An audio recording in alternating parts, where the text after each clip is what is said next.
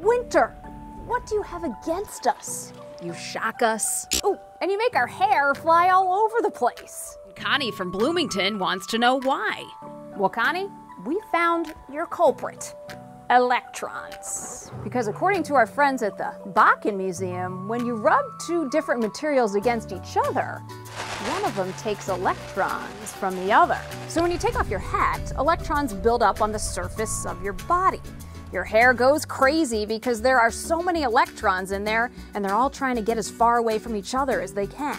I mean, this could be the worst part of winter, right in front of the shock. That's because all of those electrons use your body to jump to another surface.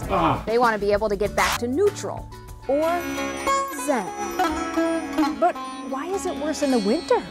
Because the air is drier, which means there's less water in it. And water allows the electricity to dissipate more slowly into the air rather than escape in one big shock. Is there anything we can do? Yes. First, get a humidifier.